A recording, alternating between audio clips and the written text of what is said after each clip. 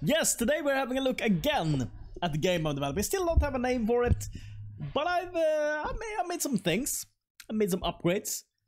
I'm hopefully not made too many downgrades. I think we should just jump into it.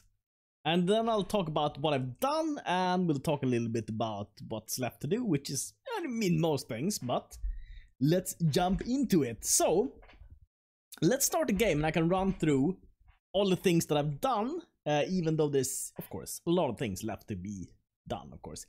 So the first, probably most striking thing here that I've done is actually the latest thing that I've added. And that's all the edges of everything is black. They used to be that you could see behind these things, but what I've done for performance, I didn't have any performance issues, but for performance reasons, maybe for the future when I have more enemies and stuff like that, I actually culled all the how should I explain this? All the triangles that were behind the wall. That's like you don't need to be able to see what's behind the wall, really. It's not needed to render that, so I cut that out of the code, so it doesn't even generate anything for that side, for the other side of the wall, and instead it just puts this black thing here, which is, I mean, looks fine, I think.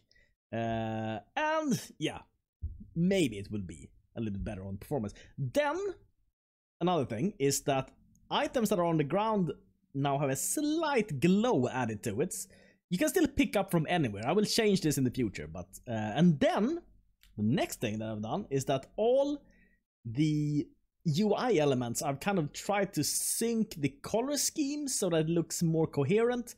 So I only use a few fonts and a few colors now. I used to use a lot of fonts and a lot of colors. So now you can see the color is very similar on this pop-up as the background here, and the background on this thing that pops up is very similar to this thing, which is similar to this thing. So it's very, very few colors, and the same thing, you can see the fonts on this thing is the same as the fonts when I hover over the item, and the fonts that appear when I hover over these, and all the kind of title, I don't know what to call this, the top part of every window is the same kind of bone white kind of color. I would probably change these colors a lot, you know, all through development, but I think that it looks a little bit more coherent now. It looks like all the pieces of the interface, that they belong to the same interface, is what I'm trying to say.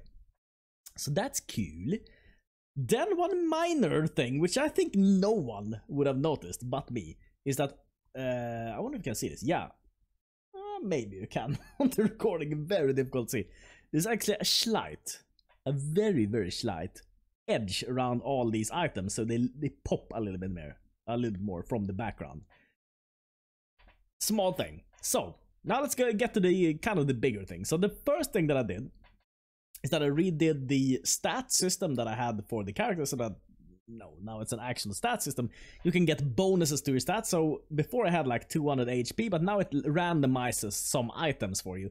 I don't have a system where I have like normal, rare, and magic items yet, which is something I want to build in the future. But what I have is this. So if I hover over this, it will always have armor on it. So there are some affixes that all items will have, and every chainmail will have these 3 slots. That's the 3 pluses that you can see. Those are the indications for the 3 slots that this gives. So for instance, if I take this away and I take the pants away, you can see that these pants grant this little slot for the legs that you can put on them. But of course, if I have this on, it's the same as before. I can't remove this. So you can see what it gives. And then it gives it a name. And that name is based on the affixes on the item. And if it only has one affix on the item on top of armor, because armor is not really an affix. I mean, it is an affix, you know, behind the scenes. But it's also something that is always generated on every armor. Every armor piece will always have armor on it. And armor is very, very simple right now. I don't know if I'm going to change this system in the future, but right now, armor just reduces flat amount of damage. So if you have 5 armor, you take 5 less damage. Might change in the future, but this is what I'm going with. It might be hard to balance though in the future, so we'll see if I stick with that. But I kind of like the system that they have in Stone Shard, so that's why I have it there. So it generates a name. So for instance, this adds 3 health, and 3 health, that affix has 2 parts of it. It has a prefix and a suffix that it can add. So in this case, since we only have that thing, it will take the suffix, so it will become the valor. But you can have something like here. This thing is secret source, which sounds like secret sauce, but that's not what it is. And that comes from 2 different affixes, because it randomizes what affixes it takes from. So secret comes from mana, and mana increased by, I think, has source. I don't remember how I gave this out, but that's how it generates a name. So it's kind of like Diablo, but I felt like I wanted like weaker affixes on these things, and like more, when I get to more stronger things like +1 all skills, then I'll add like cooler things like Demon's Grip and I don't know, something like that. That's gonna be later. Yeah, so here we have such few affixes now that often they generate with the same name, which, yeah, I don't know, doesn't look good. You get Resplendent Growth, for instance, and that's because you have adds 18 mana, which the prefix is Resplendent, and growth comes from health increased by 2%. So that's how it generates that. So that will probably, of course, update with, like, all the things, they look very boring now. Like, adds 5 armor, adds 3 health. That's like the most boring item ever. I know, but the thing is, I don't have a skill set. I mean, I have skills, but I don't have skill points, so I can't have, like, +1 to all skills, or, like, changes this skill in some way, because I don't have that system implemented yet. So, of course, the item is gonna get more interesting later on, but yeah, that's what I have for the items right now. But I think I'm gonna leave it at that, and I'm gonna see what I need to add to these items and how it kind of works in the game, depending on balance, stuff like that. But the thing is, I only have 2 enemies right now, and kind of the idea here, the next video is probably gonna be, it's gonna take a while to get to this part, but the next part is, of course, gonna be random level generation. Now I'm just 4 rooms here, and they're always the same. Of course, I can randomize the layout within the room, or like all the tiles, how these things looks and everything. But I want to randomize like how many rooms there are, how the rooms are connected, so it like creates a dungeon every time you start the game. Of course, it's going to be like an overworld or something, but that's, way past where I am now with the game. So for the time being, what I'm going to do is I'm going to generate 1 dungeon with a couple of rooms, and of course I'm going to have to add more things to make the rooms look more, they look way too similar now. Like, they have the same floor, the same walls, the same interior, the same everything, essentially. So I, of course, want the rooms to look a little bit more unique, so I'm going to look into ways of doing that, and I, of course, want to have the rooms connect to each other in kind of like a maze-like structure, where you go from your spawn position to some kind of stairs which leads up or leads down or something deeper into the caves, and hopefully, depending what level you are, things are going to look a little bit different and stuff like that. So that's what I'm gonna work on. That's gonna take a long time, though, to develop that algorithm, which puts enemies into certain positions and puts the player in some good position so that he can get through this maze and everything. But it's gonna take a while. So, okay, now other things that I've done. Blocking now works as it's supposed to do. So if I walk past here, I'm gonna take a little bit of damage, but it's gonna block a lot of damage because of my shield. We can also look at my shield. My shield actually has now shield armor, and we can see that adds 100% shield armor to a direction until your next turn. So you will get 38 shield armor on top of the armor that you already have. So you're gonna block most damage. I think this guy has like 40 armor or something. Usually it randomizes the items, but usually it's like 40 armor plus 38, and this guy deals like 90 damage. So we're gonna mitigate everything but like 10 or something if we use this block. So it doesn't mitigate everything.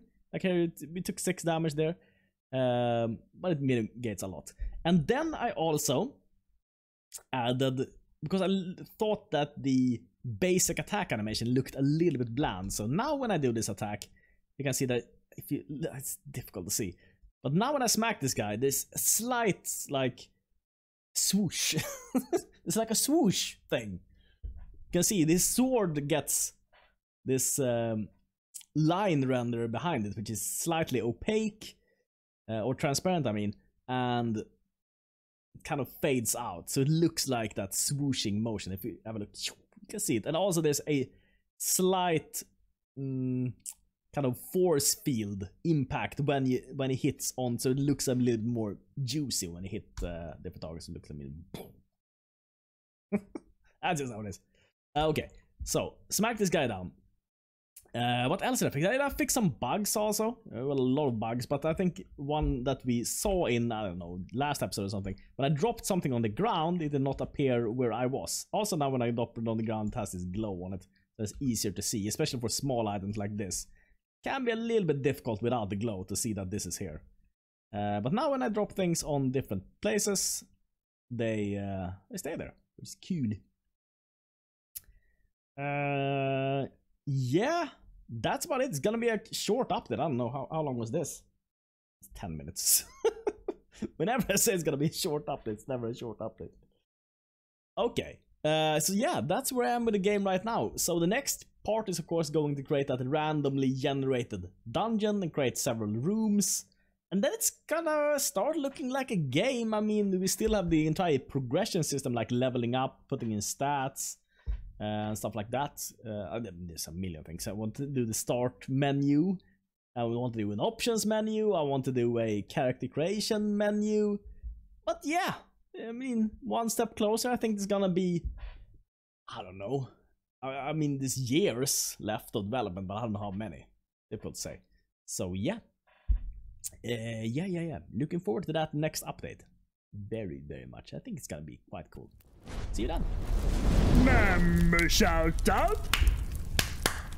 Member shout out. Shout out. Thank you everyone so much for watching. And a special thank you to our members. I'll maybe take this away now.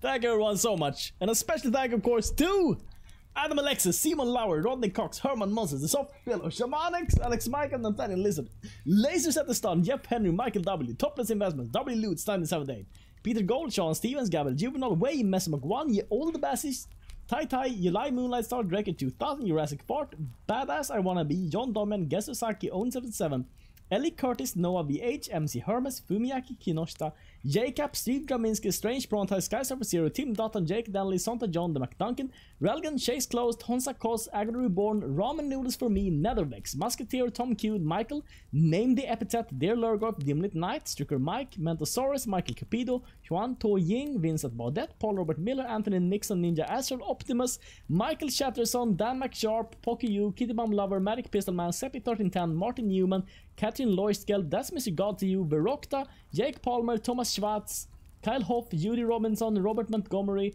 Alessandro Muschi, Salim Proctor, Robert Lewis, Want Truth 365 all the time, Jason Ellison, Zach Coila, QGL889, Matt Frost, Matthias Porley, Some Call Me George, Paris Hammond, Bill Murray, Charlene Eaton, Pickle Paul, Matt D, Kyle Wedgwood, Patrona Bavaria, Simon Fairley, Jake McDonley, Dan Goodsell, Aaron Noble, Drew Stiles, Adam Alexis, Matthew Goggins, Betsuma, Serge Caramaro, Freeman Stephenson, Potte, Brandon Dobbs, DBK Drummer, Rainbow Cake, Avantum Tandem, Piotr Stalorsk, Supernoodle 7, Ninja Longnome, Infinite Draw, Dr. Jaden, Javier Diaz, Red Khan, Adam Ruth, Barbara McKinley, Butt with Ass, 7Guy777, Big Bob MTG, Jack Wren, Patrick Henning, Liquid E, Thanatos, Nesmot, Trumman, Jellybean, Patrick Parks, Martin Newman, Jonathan Burgos, James Hazel, Mami Punani, Daniel Williams, Harshit Singh, Eat It, Alexander G. Valencia, Lochinator, Travis Markley, Grinning Demon, Mario Morales, Frank Sherwood, Dixon Sider, Farron, Eskai, Disquietus, I Ate My Neighbor, Yuto Ayase, Rofto, Robert Barker, Adam Jacob, Leth, Fernando Visue, Santos, Michael Driscoll, Shimapan Hime, and Isay Mullins. You guys are amazing. If you also want to become a Dark Disciple, of course, and help rule the underworld, then check out the join button next to the subscribe button. Or why not check out my Patreon? Link in the description. Thank you so much for watching, everyone. See you tomorrow. There's also more videos that you might enjoy on this side. Or why not support me on Patreon? Link down below. Or maybe check out the join button next to the subscribe button down there. Thank you so much for watching, everyone, and see you tomorrow.